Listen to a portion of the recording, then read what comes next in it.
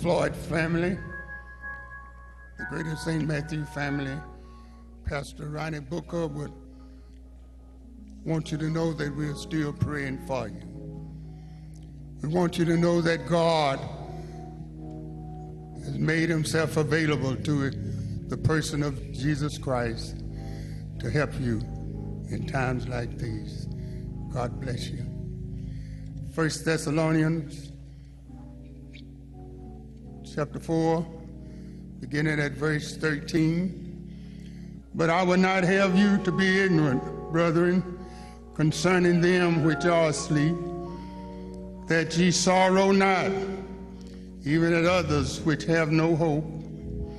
For if we believe that Jesus died and rose again, even so them also which sleep in Jesus will God bring with him.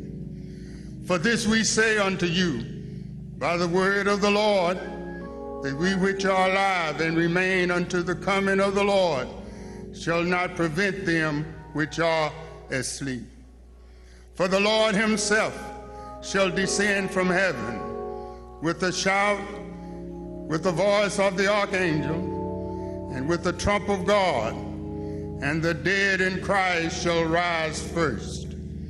Then we which are alive and remain shall be caught up together to meet the Lord in the air, and so shall we ever be with the Lord.